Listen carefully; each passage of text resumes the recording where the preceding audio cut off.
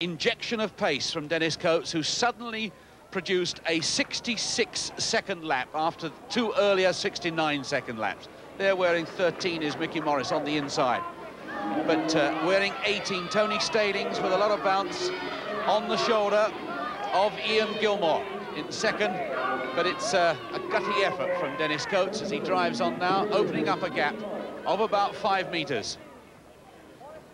Tony Stallings moves into second, sensing that Coates wants to get away and set a fast time, and he's moving away from them now. And one wonders what sort of time this might have been if he can sustain this sort of pressure. Leading this field, Tony hadn't fallen right on that first lap. And it really is opening up a gap. And Stallings stutters before that hurdle, and that loses him 3 or 4 yards. Basically, these hurdles break the rhythm of the athlete, but the good steeplechaser learns to negotiate them in rhythm over that 12-foot water jump, 1 foot in the water, 1 foot out, using the solid barrier as a way to pivot across. There's Mickey Morris just gone out of picture there, and the tireder men dropping into the water. But coming up with 2 laps to go, Dennis Coates leading from Tony Stallings by about 7 or 8 yards, with Ian Gilmore in 3rd and Peter Griffiths in 4th. Perhaps slowing a little bit, and I wonder if Stallings senses it.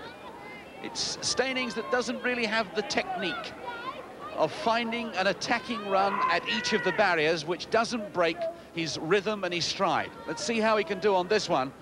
There's the staccato stride pattern.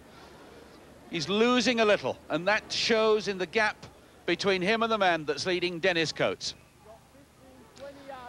Coates still driving on. You see him stretch his legs, whereas Stallings tends to reduce his stride length in order to make and negotiate the barrier. So Dennis Coates for Gateshead. Our national record holder, setting a very respectable time despite that fall, and coming up now with a little over a lap to go. Member of the most famous of all clubs in terms of middle and long distance running, road running and cross-country running. Tony Stallings, there's going to be a little battle boil up for 2nd and 3rd place, I sense, as they get the bell.